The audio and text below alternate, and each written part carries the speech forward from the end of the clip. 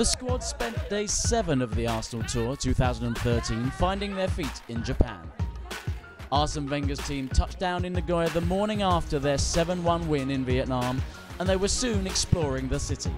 They had the perfect guide in Rio, of course. The Nagoya native joined Jack Wilshere and Theo Walcott at a Nike store in the centre of town.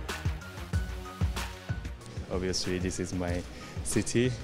I was born in Nagoya, so it's great to come back. Everybody waiting for Arsenal, obviously, but also, my city as well. So, I want to show my praying for supporters. So, yeah, I'm looking forward to playing it. Yeah. A few miles away, a host of Arsenal stars were giving away their knowledge to aspiring footballers at an Emirates coaching camp. Meanwhile, at the Aichi Prefectural Gymnasium, Laurent Koscielny and Olivier Giroud led a large group of players to the Nagoya Sumo Basho. It is one of Japan's national sports and a cultural icon. The striker was eager to show off what he'd learned from the reigning Yokozuna.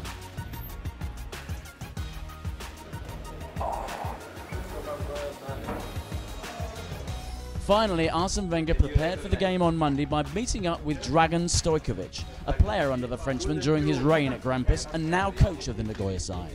Their shared press conference began with a display of traditional Japanese dancing and ended with a conversation between the two friends on live television.